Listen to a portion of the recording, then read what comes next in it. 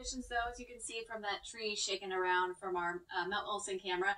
Temperatures outside. Well, it's still cloudy at LAX, 58 degrees, 51 and cloudy in Oxnard, 62 degrees for Santa Ana. We are seeing sunshine and 32 degrees in Big Bear. A low pressure system has begun to take over Southern California. That will cool our temperatures off and give us increasing cloud cover.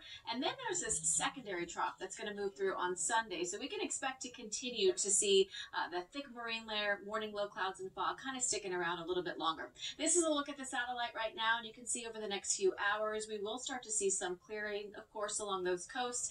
It'll be a little stubborn today. And some of those coastal regions, though, that marine layer is going to start to move back in later on this evening and into some of our valleys and coastal basins. So kind of like what we saw last night around 6 o'clock, it'll start to get cloudy once again. Air quality. Well, we are seeing a lot of good to moderate, but there are a couple of those orange dots on there indicating unhealthy for sensitive groups, so you know who you are, whether it's safe to be outdoors for an extended period of time. 75 today will be the high temperature in Burbank, a little warmer for Van Nuys, up to 79 degrees along the coast today. Again, it'll be cloudy for a lot of the morning into the early afternoon. 67 degrees for Manhattan Beach, 69 today in Long Beach. Inland Orange County will see the low to mid 70s for high temperatures, and for the Inland Empire, upper 70s to low 80s. San Gabriel Valley, the next 7 days looks like this for you. So normal high temperature this time of year, 75 degrees. We're going to do better than that for today and tomorrow.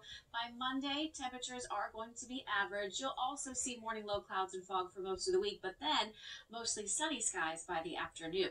Back into the 80s for Wednesday.